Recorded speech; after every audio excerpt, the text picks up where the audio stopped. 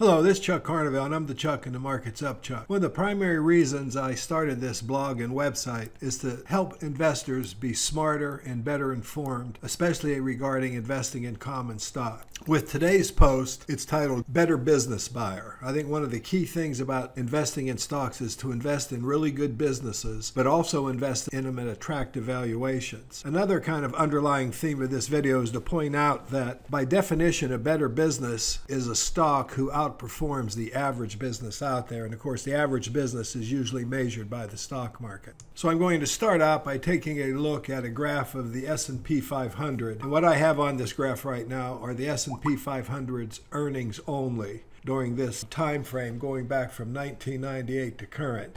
And a couple of things, you can see there's a moderate amount of cyclicality, especially during recessions marked by this gray area.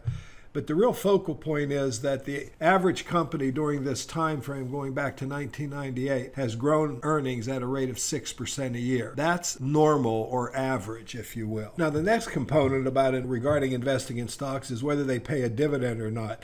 And this white line here plots the dividend record of the average company represented by the S&P 500 over this time frame. And you can see a pretty consistent record, a dividend cut coming out of the recession, and then strongly rising dividends again. And now I'm going to add dividends on top of that. But here's perhaps the most important perspective that I try to get across with these videos. When I put monthly closing stock prices, you will see that there's a very strong correlation between earnings and price. And this orange line represents a fair value PE ratio of 15 for the S&P 500. Now I've added a blue line, which is a historical normal PE over this time frame of 18.6. And this is kind of a valuation corridor, if you will. And you can see when the market was significantly above that being overvalued here, and then times when the price was below both the orange and blue line, like coming into the Great Recession. That was a tremendous opportunity to invest in stocks, but unfortunately most people were scared to death.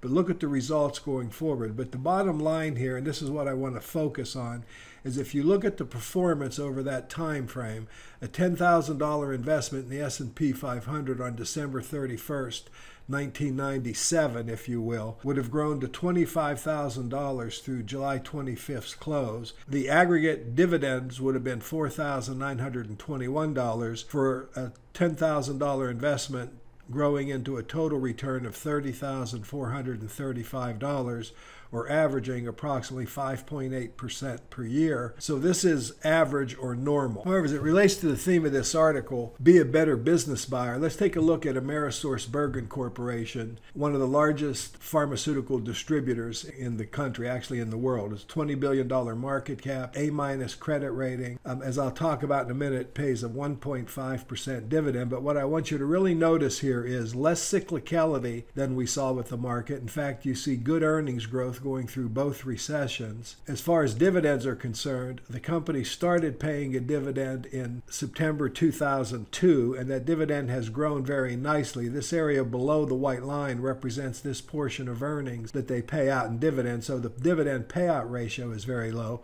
But what I really want you to focus on is the earnings growth rate. This company, instead of growing earnings by 6% a year, as the average company has, it's grown earnings by 16%. That's, more than 2.5 times faster. Now, when I put monthly closing stock prices on the AmerisourceBergen graph, you see once again this reality that the business generates the return over time. The stock price tracks the business results. Now, the orange line on this graph is representative of a PE ratio of 16.3, which is equal to the company's growth rate over this time. But what's really important about this graph is you see clear periods where the price was over the orange line or overvalued. You see clear periods where the price is undervalued or below the orange line. And in each of these cases, you see the price always returning back to that orange line.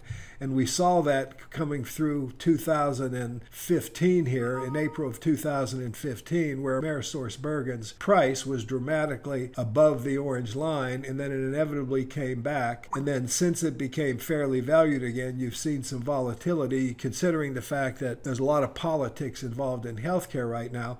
But now you have a very fairly valued AmerisourceBergen. So let's look at performance of this better business, if you will, over this same time frame we originally looked at the S&P 500.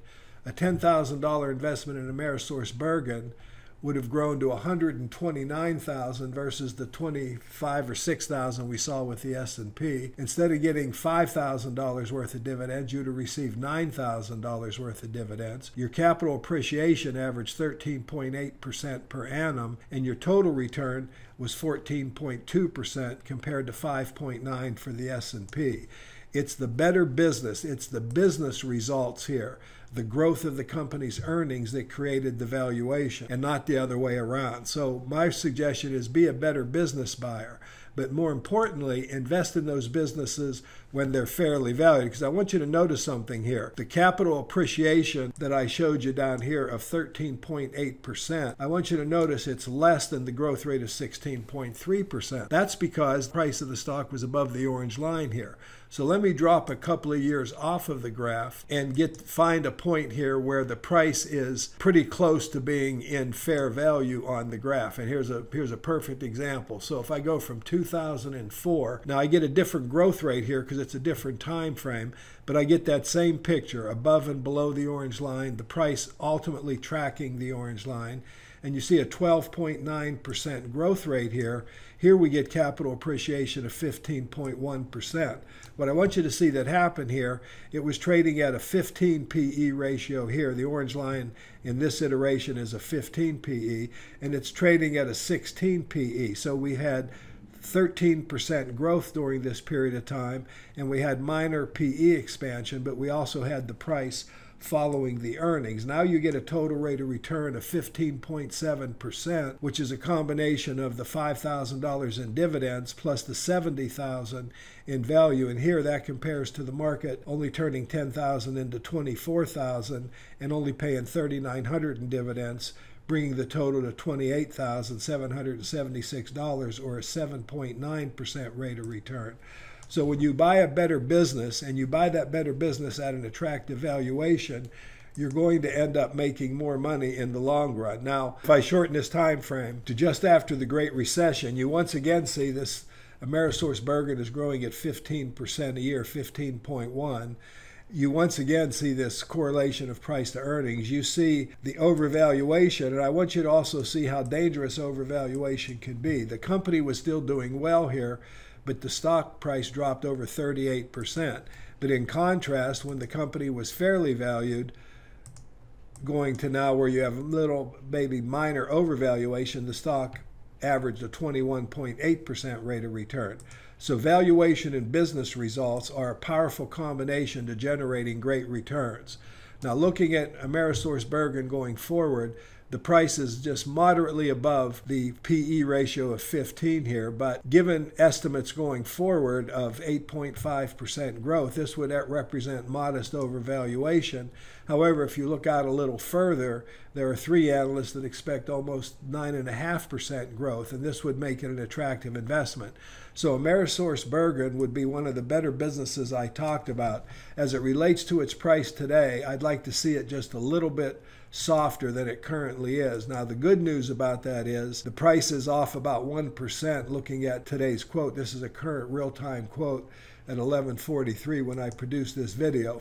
So here's an example. If this stock would drop a little bit, if I could get it at around $88 a share instead of $95 a share, then I would consider this a very attractive buy. But it is a better business. The key is exercise the discipline to buy it when its valuation is sound and attractive, or better yet, when it's undervalued, like it was here. The Venerable Warren Buffett said, "Be greedy when others are fearful, and fearful when others are greedy." Here, investors were being greedy, and you should have been fearful. Here, investors were being fearful when you should have been greedy. So I hope you enjoyed this video. I really appreciate you watching. I look forward to producing the next one.